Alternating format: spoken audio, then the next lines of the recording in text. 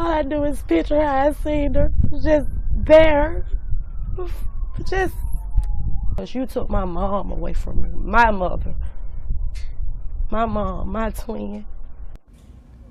That was Yaikoya Cook when we spoke to her more than 7 years ago after her mother Virgil was stabbed to death.